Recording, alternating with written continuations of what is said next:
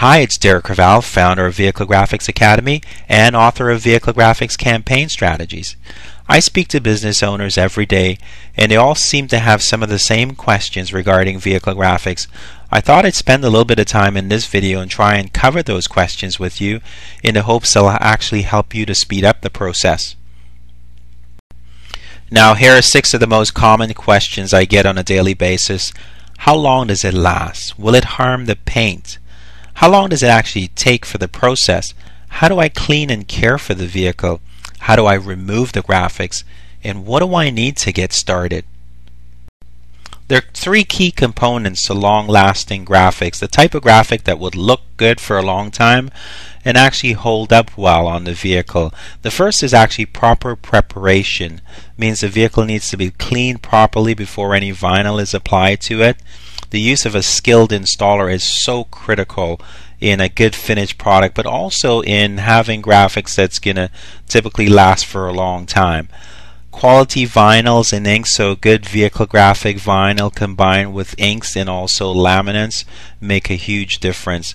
A film laminate is preferred over a liquid laminate long term. If you do those 3 things, the graphics should last anywhere from 3 to 5 years, and in some cases actually outlast the vehicle. Now, once the vinyl is applied, most people want to know, now, will it harm my paint? And the answer is absolutely not. A good quality vehicle graphics vinyl, when removed, will leave no residue on the vehicle. The only exception is if you're painting a vehicle aftermarket and it's not painted properly, or it doesn't have sufficient time to dry and cure. It could potentially peel while you're trying to remove the graphics. So you want to make sure that you really communicate with whoever the body shop is painting your vehicle and explain to them that you're actually going to be wrapping the vehicle and you want to make sure that it's done properly. Now, what's involved in this process and how long does it actually take? Well, I will allocate about 1 to 3 days for design and approval with a vehicle graphics company or a designer.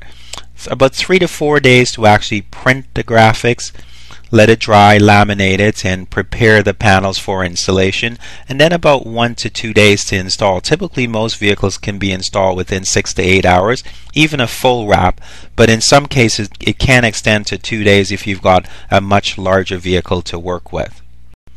Now that you spent some money on your vehicle graphics, obviously you want to know how to take care of it and how to make sure that it looks good for a long time. First thing is obviously no abrasive car washes. The bristles and brushes can actually lift the vinyl, and then it can actually scratch some of the laminates in some cases. No drive-through high pressure car washes, because the pressure, again, you don't have the ability to control it, and you can actually start to lift and peel vinyl and actual crevices and cracks. Some of those washes also use a very harsh chemical, so you actually want to stay away from those as well. I recommend using a coin car wash. That way you can actually control the spray. Just stand back a little bit and spray the vehicle, and you want to use a damp cloth or something to wipe and clean it, and that typically will give you the best results long term.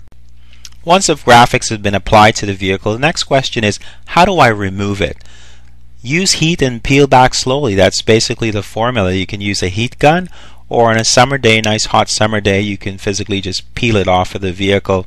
In some cases you might have some type of a residue where the installer may have used a primer in areas where he wanted the graphics to stick a little bit more aggressively.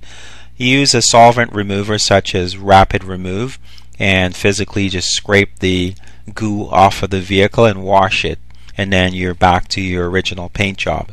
If you have quite a bit of vinyl on the vehicle, I strongly recommend having a vehicle graphics company remove it. This process can be extremely time consuming and sometimes almost impossible under certain circumstances. Now, once you're ready to get started, communication really is the key. You need to be very specific about the objectives for your vehicle graphics or for your marketing campaigns. You want to make sure you provide any logos or any types of graphics that you're going to need incorporated into the actual design Very detailed information on the vehicle itself, the year, make, and model, and color, of course. But if there is any deviations from the standard model, you're going to want to make sure they're aware of that, because they will be using a standard template to actually design your vehicle to scale.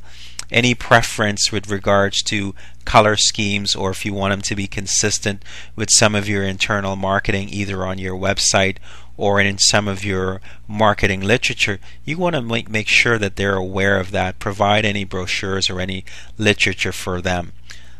Communication really will make a huge difference in both speeding up the entire process and ultimately allowing you to get the results you're actually trying to achieve. I hope I answered some of your questions. I'm sure you have lots of other questions. But if you're really serious about marketing and achieving success with your vehicle wrap campaigns, I've put together a wealth of information, both in the way of videos and online documentation. You can have free access to this information at vehiclewrapvideos.com. Just provide us with your email address and you'll have instant access.